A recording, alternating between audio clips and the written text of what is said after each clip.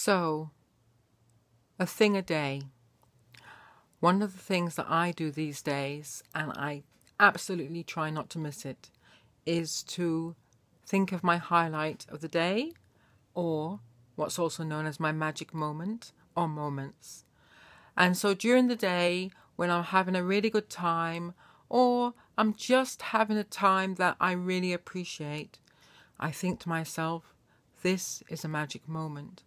Then in the evening, when I come to get ready for bed, I do my meditation, I write my gratitude journal, I close my eyes and I re-visualize my magic moments.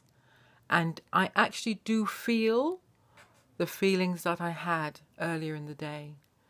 And it's such a great thing to be able to call back in your memory, in your mind, good moments and to appreciate them. Because as we all know, what we appreciate appreciates and grows. So try it.